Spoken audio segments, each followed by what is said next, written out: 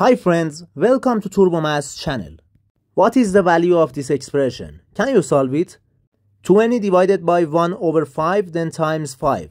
In the wrong way of solving this question, some people start simplifying like this.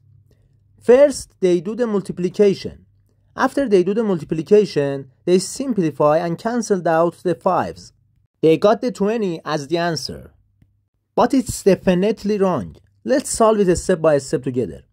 To solve first part, we need to follow the KCF rule. K stands for keep, C stands for change, and F stands for flip. We keep the first number as it is, then we change the sign. After that, we flip the second fraction. Now we have a new expression. In the new expression, we have two multiplications, and we start from the left and simplify. 20 times 5 equals 100. And 100 times 5 equals 500, and we get the final answer of this question.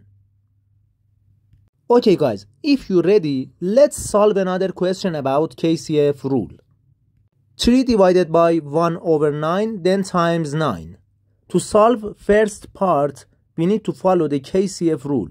We keep the first number, then change the sign, then flip the second fraction.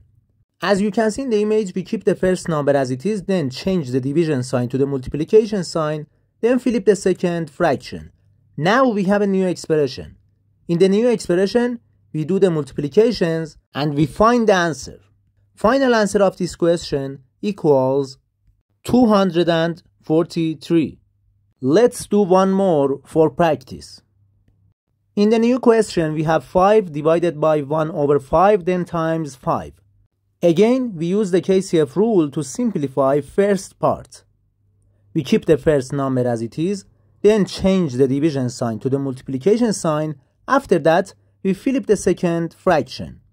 Now we have a new expression and we do the multiplications. 5 times 5 equals 25, and 25 times 5, that equals 125, and we find the final answer of this question. To see more math videos, subscribe to the channel.